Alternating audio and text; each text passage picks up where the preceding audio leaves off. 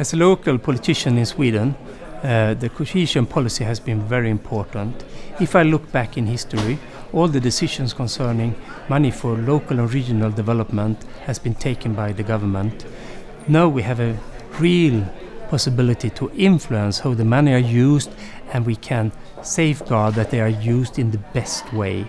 So the Committee on the Regions, who is struggling for the local and regional level to support us, to have the resources, and that we have the power to decide over them, is of extreme importance, and is not acceptable the debate that's going on in some member countries to nationalize the cohesion policy.